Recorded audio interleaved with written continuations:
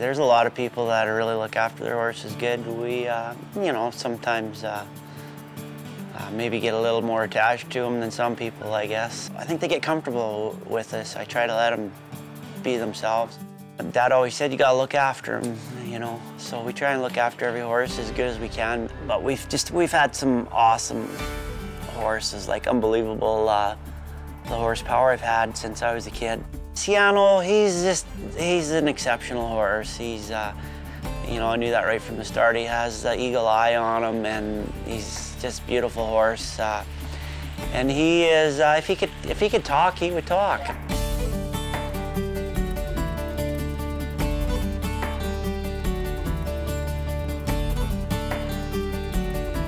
He has a big heart, and he's not a big horse, but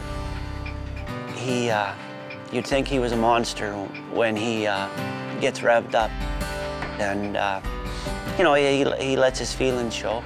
I've always liked the horse with a little bit of an attitude. When I first started racing Siano, he was brought into an outfit that was a really, really good outfit, and I needed a right wheeler, and he went there, and you know, with them, he helped me win the 2008 Stampede.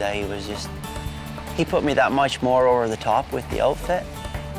I think the more we hang out with these horses, the more they can trust us, and the more the personality comes out in them.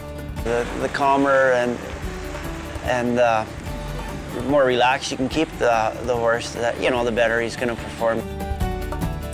And if I treat him like I want him to win, I don't push him, but I'm hoping that the better I treat them, the better they are.